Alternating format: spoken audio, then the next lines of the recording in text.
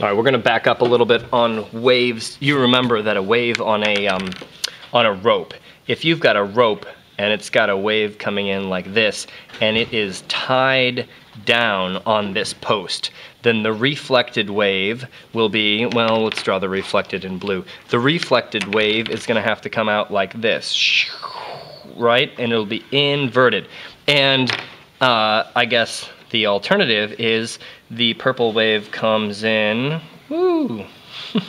The purple wave comes in and you can slide freely along this post here, and as a result the reflected wave, it'll go whoop whoop and it'll come back down, and the reflected wave is going to be going that direction and it will not be inverted. So we've got these two possibilities. You've got inversion and not inverting, and it depends on the boundary condition. You can also, if you talk about ropes, you could have a thick rope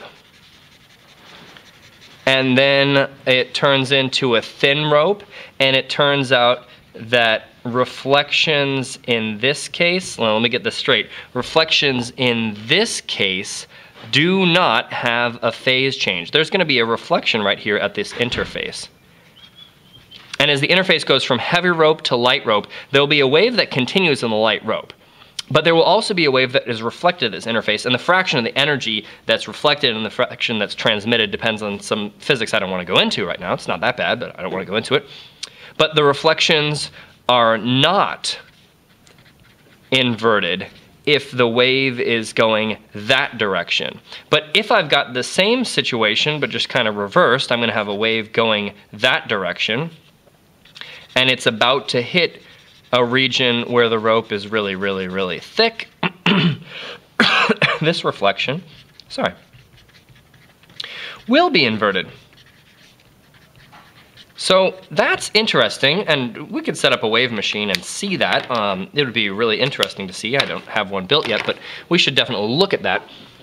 But at this point, you're going to have to just kind of accept this. So this corresponds more to that. It's like an open end, kind of. It kind of looks like it. A reflection wouldn't be inverted because it's kind of open and free over here. And this is kind of like a fixed end. It is kind of like a fixed end because you've got a free moving wave that hits this. It's like, dang, it's got a bunch of inertia. It's kind of like being stuck right there. So the reflection will be inverted here, and the reflection will not be inverted in that kind of a case. So let's apply this to light. If I have a region of light, I have a region of substance that light can get through. Let's say that it's seafoam green, and there's a ray of light coming in here, regular green light. If that ray of light comes in there and is then reflected back out, if this, let's obey the law of reflection. You know what? Throw away that entire thing. If I've got a seafoam green thing and I'm going to have a reflection coming in here, here's an incoming ray and there's an outgoing ray. If I've got N big here, here's a high index of refraction and here's a low and low index of refraction on this side, this is like an open end, and so we will have no phase change. No phase change. No phase change on the reflection. But if I get you some seafoam green over here, and I say that I've got light coming in, now the interesting thing is the ratio of these indices of refraction doesn't immediately tell us anything about how much is reflected and how much is refracted and would go through there. So all I'm interested in right now is whether the reflected ray, who cares how big it is, but whether the reflected ray will have a phase change. Because of course, there's some light going through here. Let's see, if N big and then N small, I guess it'll bend away from the normal. And if I'm from N small and I'm going to N big, it's gonna bend towards the normal. That's cool, but I'm not interested in the blue line at this point. I'm only interested in that reflection. And you know that the incoming angle is always the same as the outgoing angle for the reflection. Okay, so in the case where we're going from a small index of refraction and then bouncing off a big index of refraction, there is in fact a phase change. And that phase change is 180 degrees, or half of a wavelength. That's what it means to get half of a wavelength out of phase. So I guess we have two ways that we can change the phase of a wave. You could just, to change phase, here are the rules. You could change phase. One, wait. Because the wave is doing this thing, it's changing its phase continuously as a function of time. And number two, duh. Number two is you could reflect off of a surface with a bigger index of refraction. Reflect from n small off n big. And that would change it by lambda over 2. So that brings me to a very interesting device called an air wedge.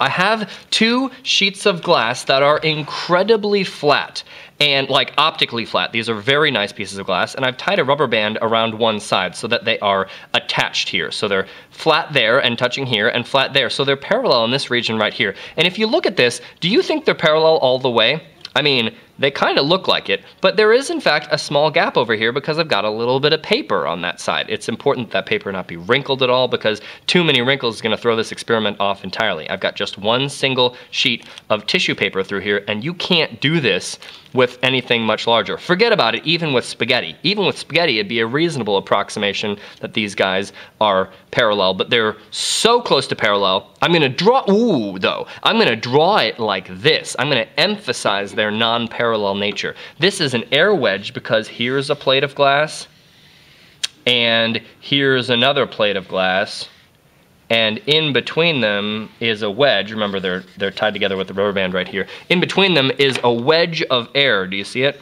Yeah, it's right in there. And this is a human hair or a piece of paper or summer sausage or something.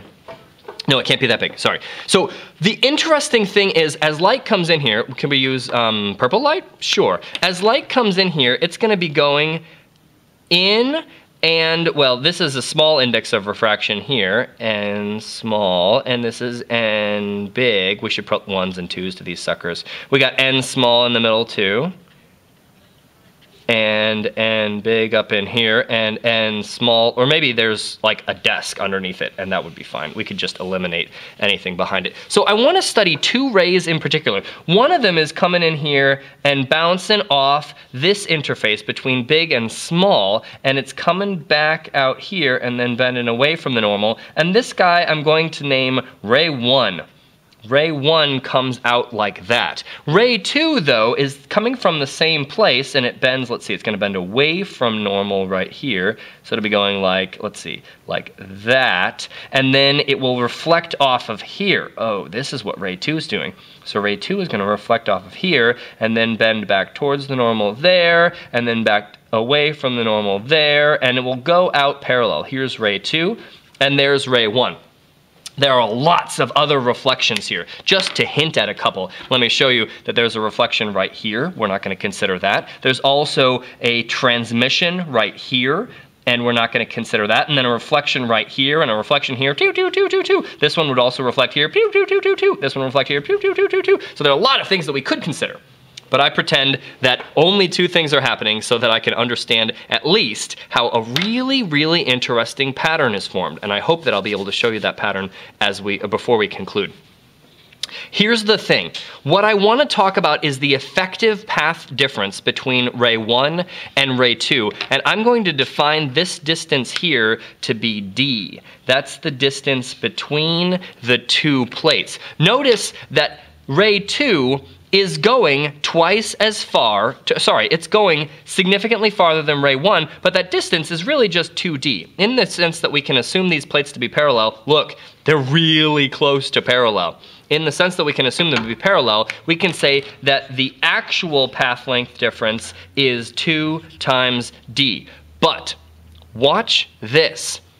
At the point where this reflects, I've got reflecting off of from a small index of refraction to a large index of refraction. So let's check that. It says small index of refraction ray comes in, reflects back off of a big index of refraction. We're going to get ourselves a phase change of lambda over 2. So if I say not just the actual path length difference between ray 1 and ray 2, I'm going to say that, well, this is just the length effective of 2 minus the length effective of 1.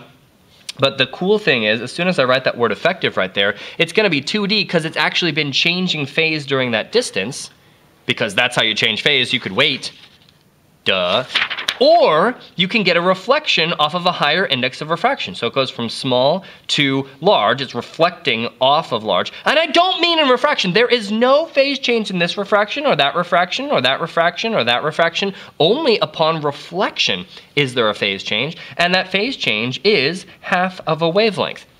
Now let's back up. This is the effective path length difference between ray 1 and ray 2, and whether ray 1 and ray 2, which are both going into your eyes, whether ray 1 and ray 2 will be constructive. They will be constructive if delta L effective is some integer number of wavelengths. M is 1 or 2 or 3 or 4 or something. Maybe some whole number of wavelengths. Ray 1 and 2 will be destructively interfering if the difference in path length, the effective difference in path length, is a half integer of wavelengths. So I could say, what do I want to say here? M times lambda plus 1/2 of lambda. Okay, so here's my conclusion. Then this, I gotta compare this to that, and I gotta compare this to that. Let's get ourselves a couple equations. But first I wanna say that, look, ray 1 and ray 2 are both going to your eye. They come out parallel, and they're going to your eye. So if they interfere constructively, then I have a bright fringe. Means I see light. And if they interfere destructively, then I have a dark fringe, which means I see nothing. So notice that D is changing, and as D is getting bigger, I'm going to be going from bright fringe to dark fringe to bright fringe to dark fringe. Maybe that's not obvious. Let me make the equation first. Here's what I want to do. I want to take this equation right here, the effective path length, and I want to set it equal to that for a bright fringe.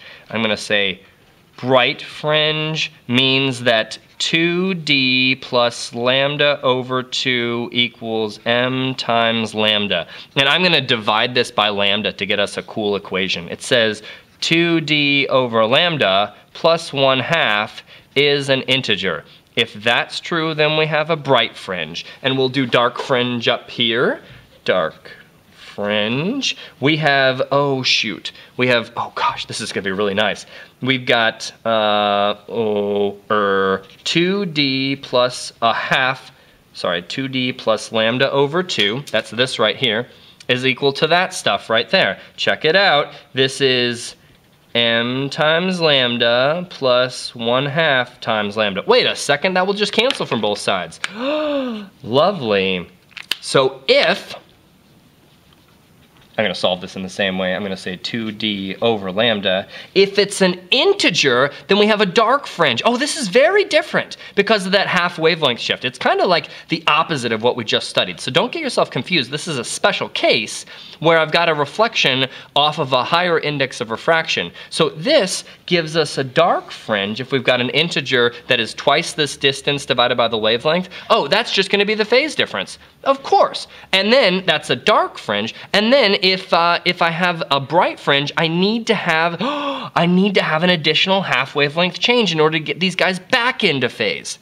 So let's see if this actually works. I should get a series of bright fringe, dark fringe, bright fringe, dark fringe, bright fringe, dark fringe as I move across this direction. And they ought to be like that, like lines. Let's see if you can see this on the camera. I'm going to go very slowly, move the light. I see it better when the light is on it. Start over here.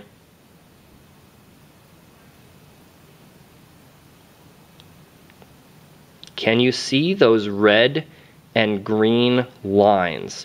They are extremely closely spaced. In fact, I've got, when I look at it right here, I've got red, green, red, green, red, green, red, green, something like that. If I take out this, then the lines are much, much broader in spacing, and there ought to be no lines at all. So if I wanted to measure, Wait a second. If I wanted to measure the thickness of this piece of paper, I could use this. This is an extremely accurate measuring tool because it's using the wavelengths of light itself. Wait a second. I'd want to be really careful because this has to do with wavelength. And I can't just shine a white light on it. I want to shine a light that has either a bunch of red or a bunch of green, or maybe this won't work under sunlight. Maybe it only works under fluorescent lights. Also, as I squeeze it, I see the pattern of light bars changing. Those fringes are changing orientation as these become closer and further away to parallel. So this is a really neat way to measure the thickness of something in terms of wavelengths of light itself. Cool. See you later.